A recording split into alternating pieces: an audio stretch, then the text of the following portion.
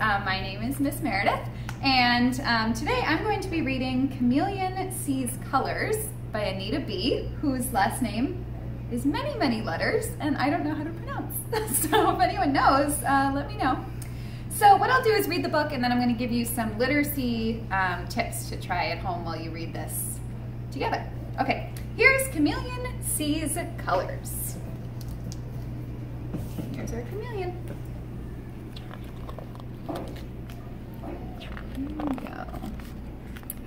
Chameleon thinks the whole world is black and white. Then one day he looks outside and he sees... What do you think he sees? What color is that?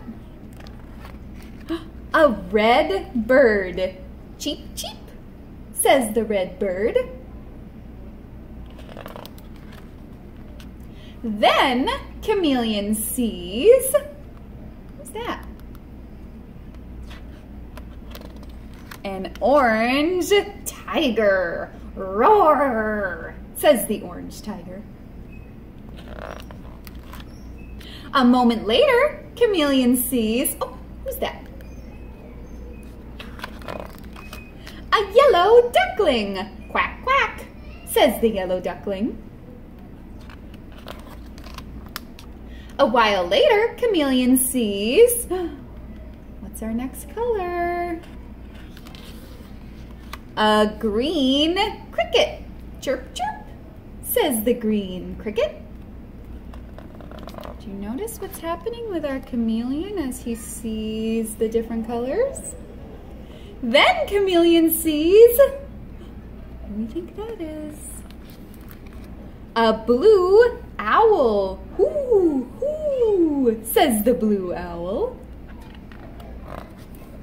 Suddenly, Chameleon sees a purple girl chameleon. Hello, says the purple girl chameleon. Hello, Chameleon answers quickly. Chameleon is too shy to say so, but he thinks purple is the prettiest color he has ever seen. How about you? What's your favorite color?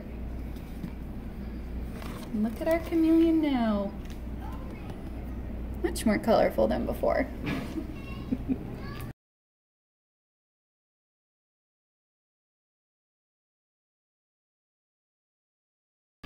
It's a fun one. So when you're reading this book, or another kind of book that has some kind of guessing element to it, a fun thing to do is to ask questions while you're reading, because it makes the reading kind of an interactive and exciting and fun experience rather than just reading the book.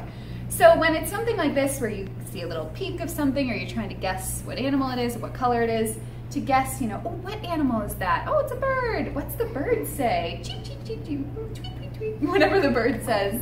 And then what I love about this book is, too, each of the pages that has the colors has lots of other things that are that same color.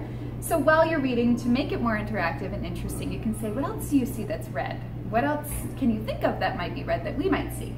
And then I thought a fun thing to do when you finish the book is to go outside or go through your house and do a color walk.